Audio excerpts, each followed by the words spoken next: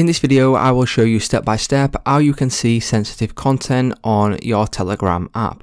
So first of all, you need to head over to a browser, and then once we head over to a browser, you want to go to the search bar, and then you want to search for web.telegram.org and then search for this. I will leave a link to this down in the description if you want to go to it from down there. But what you want to do is first of all log in to your account. Once you have logged into your account, you will then be able to go to the three lines in the top left hand corner, click on settings, and then once we click on settings, you want to scroll down and then select privacy and security. Now you need to scroll all the way down to the bottom of this page until you see sensitive content, and then once you see sensitive content, you want to make sure to toggle this on right here, which will disable filtering inside Telegram. Now once you enable this, what that will do is it will show you all of the adult content inside Telegram. So it's just that simple, guys. If this video did help you out, please leave a like on today's video, and I will see you in the next one.